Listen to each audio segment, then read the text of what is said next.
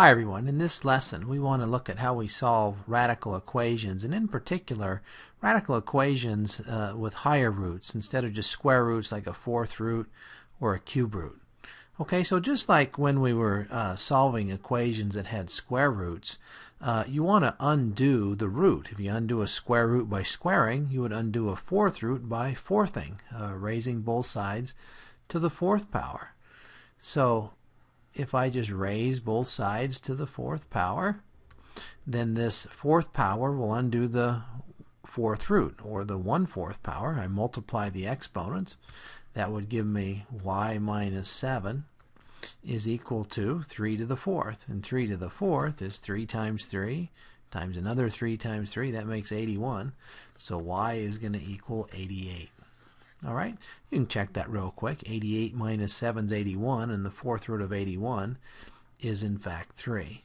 Okay, so notice also that even though it's written as y minus 7 to the 1/4, that could also have been written this way, right? The fourth root of y minus 7 equals 3. I would have solved it the same way. Just raise both sides to the fourth power, and the fourth power will undo the fourth root, just like the fourth power undid the 1/4 power, since those are the same. All right, let's go on to another one then. Here I have the cube root of 6x plus 9 plus 5 equals 2. The first thing I want to do is isolate that radical. I want to get that all by himself on one side. So let's take the 5 on the other side. I'll subtract 5 from both sides. That'll give me the cube root of 6x plus 9 is a negative 3. Now, earlier when we were doing square roots, we did a problem where I had the square root was equal to a negative, and I wondered, it turned out that we couldn't have a square root equal negative, but remember that I can take the cube root of something and have it equal a negative value. So I don't have that same issue or concern with cube roots that I had with square roots. But let's, to solve this, go ahead and cube both sides. So if I cube the cube root, that's going to give me 6x plus 9. It'll just get rid of the cube root. And on this side I'll get a negative 27. So now I can solve this simple linear equation. I'll subtract 9 from both sides. That would give me a negative 36. And then if I divide both sides by 6, I'll get x is a negative 6. Let's check and see if this works. If I plug negative 6 in here, I'd get negative 36 here. Plus 9 is negative 27. And the cube root of negative 27 is negative 3. And negative 3 plus 5 does equal 2. Okay, so that's going to check out for us. All right, let's do one last problem here. Here I've got a cube root on both sides of the equation. That's okay. Let's go ahead and cube both sides. So if I cube this side, I'll multiply the exponent. Remember, this is just the same as writing it this way. It's just written two different ways just to remind us. All right, so this is going to give me 2 cubed. Yeah, don't forget to cube the 2, right? Because I have to cube the whole thing.